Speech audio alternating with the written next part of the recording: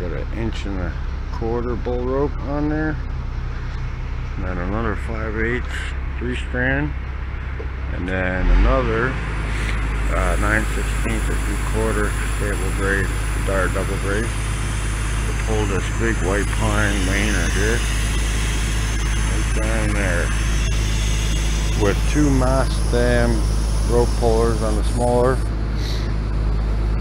and I'm gonna hook this bull rope.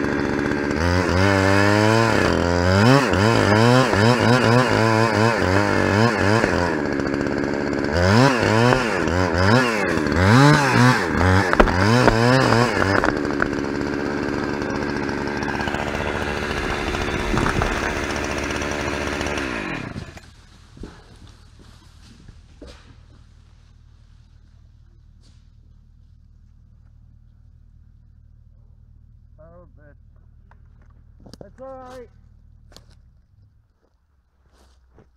I left a foot of holding wood.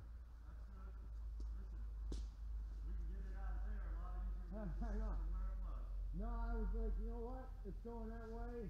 Let it go. I'll just go. We can take that thing apart with the bucket and take it down. Look how much holding wood I left too. It was just too top heavy, man. Yeah, we had a lot of tension on it. Yeah, almost. It was starting a barber chair again. Well, that's why I waited on the pool. It was cracking before I cut here. I was like, oh shit, I better cut a little bit. And I was watching you. Yeah. No matter what, it's down that way, dude. Yeah, it's over. It's over, man. It's over. We can There's reach the whole thing with the bucket now. Yep. I wasn't worried about it. Nope. If there was a house there, I would have really took my time better with the cut. You did fine. Listen. That is it. Because that's the way it was leaning, right? Yeah. That's in such a safe spot compared to what it was. Oh no, that's all. Just so that little bit of lean will put your cut. That face cut was perfect with that oak. I figured it would go right a tiny bit. But of course, you know, you get those oak limbs are strong. Yeah, man, it sucked it right in. Yeah. No, it's perfect. Perfect. There you have it. That's a beautiful thing right there.